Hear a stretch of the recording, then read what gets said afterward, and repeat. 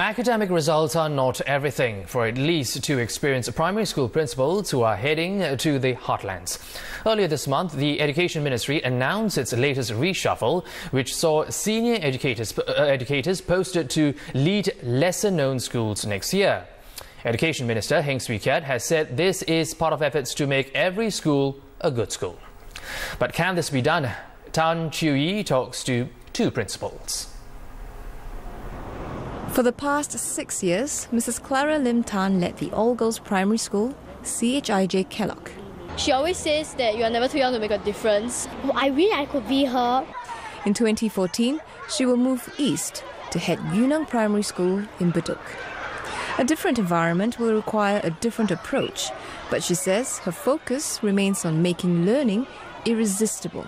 Children must love to come to school. They must want to come to school because of their friends, because of the activities, the programs, and their desire, to learn new things. There's a balance to be struck.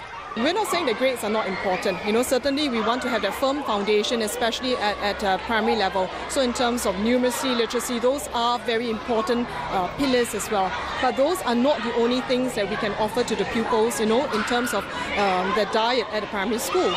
Equally important are sports, the arts, and other ways of learning about the world. So the focus is on harnessing the unique strength of a school to bring out the best in every child.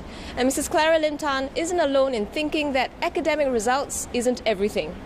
Anglo-Chinese primary school principal Richard Lim is preparing students for more than just 6 years of primary school. The ultimate test is working life. How this child is going to be like, ultimately. And not whether the child can have the head start and then so the child is doing very well in PSLE, in O-level and so on. But ultimately, as I say, that does a child have the good character values to sustain him through life.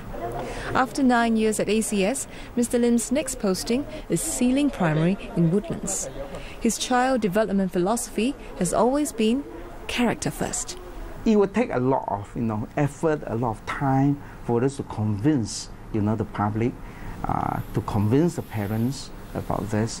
But I feel that if we strongly believe in this, then we ourselves have to have the value of perseverance, and continue to pass this message on.